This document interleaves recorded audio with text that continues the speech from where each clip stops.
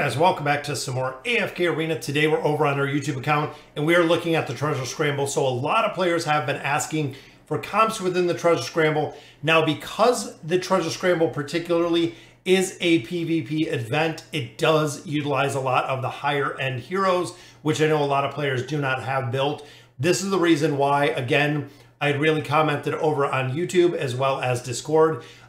Building PvP kind of tier lists or even showing the teams that I'm utilizing is very subjective to the heroes that you have built. But we're going to run through this anyways, guys, and I'm going to show you all the teams I'm using. Right now we are ranked 100. I just changed up some of my Treasure Scramble teams to try to maximize the wins in here. Hopefully to finish out the season for the last 4 days very, very strong.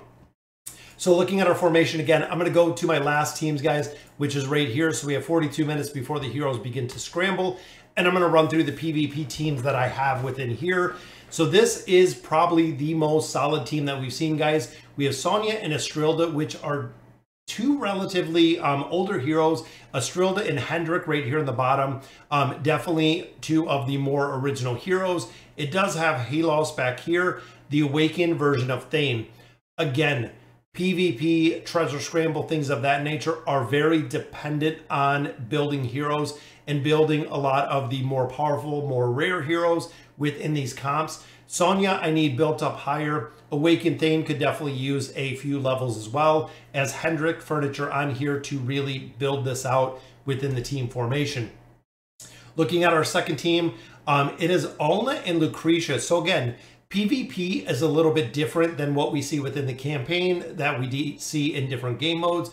We have crowd control for Pharrell. Crowd control, of course, wins a lot of battles within here. Silas for the attack buff and also for the immunity and the healing. And then, of course, we have Athalia in here, guys. This is, again, probably the second strongest PvP team that I have within the Treasure Scramble.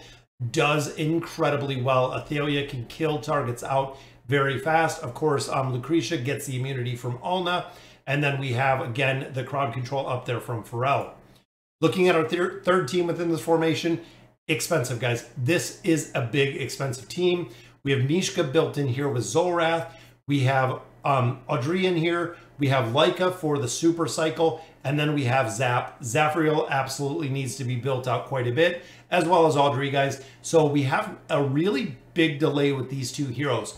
So it is a unique kind of PvP combination between having Zolrath in here that is going to delay the entrance, and then having Leica in here, which of course is going to haste and energy the entrance, making this a very strong team, guys. Mishka, of course, the crowd control aspect in here. Zafriel, the crowd control aspect as well, allowing Audrey to maximize the damage.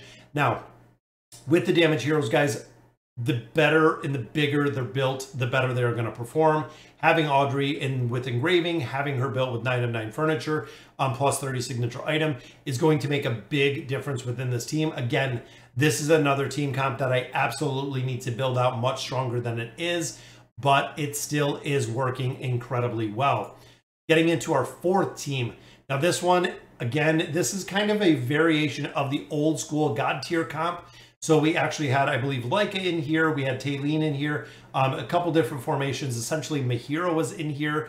But you can see, guys, we have Scarlet. Scarlet is our main damage dealer in here. We have Twins for the rotation. We have Aziz for, of course, the block, the Feeble Mind, and the attack rating reduction. Rowan in here, PvP. Rowan is still absolutely phenomenal. And then we have Desire in here for the immunity and for the healing that we see within this formation. Now, a lot of players talk about having the Twins up front, having Aziz up front. Because you're not dealing with level deficiencies, it does change formations considerably because of not only one, the team you fight, but also remember the enemy is on the same level that you are. So you don't have a huge, 150, 200 level deficiency where the enemy just can absolutely pounce over your team in a matter of seconds. It takes a little bit more for the PvP aspect to really work. Looking at Team 5, this is an interesting one with Joan of Arc, guys. So we have Joan and Albedo.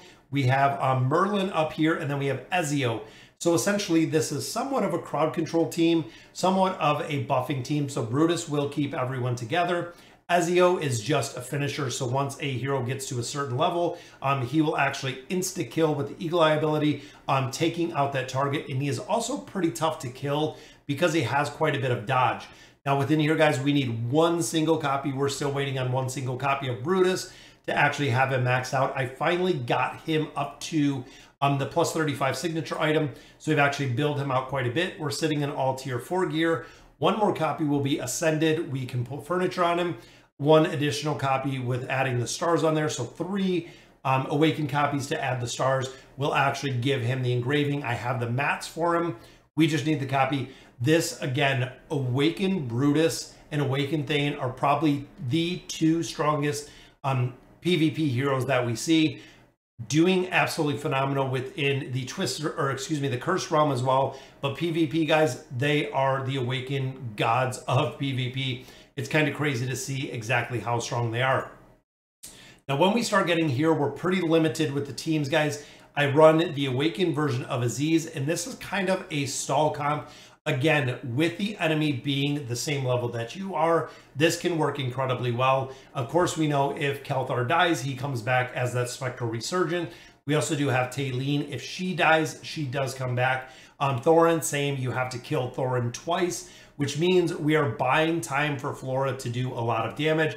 And we also do have this SP effect right here with Aziz. And Aziz, this is the only thing I use him for. I really regret building him out, especially to the level that we did, guys. We built him out super strong and we built him out super high. Ultimately, short of the PvP, the Treasure Scramble, I haven't used him for anything since he was released. Again, little disappointed that we haven't had more opportunities for him to be actually utilized or even really shine. But overall, guys, again, he fits within this formation. He's going to have crowd control, giving Flora the stall time that we're looking for within here. Hopefully we can take down a couple targets. Again, it is super dependent on the team and the formations you're fighting in here onto what is going to work and what is going to work absolutely effectively. The final team, again, really kind of struggling with heroes, guys. This is a very strong comp. Of course, this is kind of the invade. Moreo will actually keep everyone together on this side. We have Scrag, we have Anastat, we have Frampton, and we have the awakened version of Taylene, which of course is not built up whatsoever. But this team in particular will keep everyone pretty much between 1, 2, and 4, depending again on the team comp we're fighting. But having Anastat built out, guys. Now, Anastat has been a hero that she has proven time and time again to be absolutely imperative, important when it comes to team comps. She's made her way into a couple comps, the Cursed Realm comps.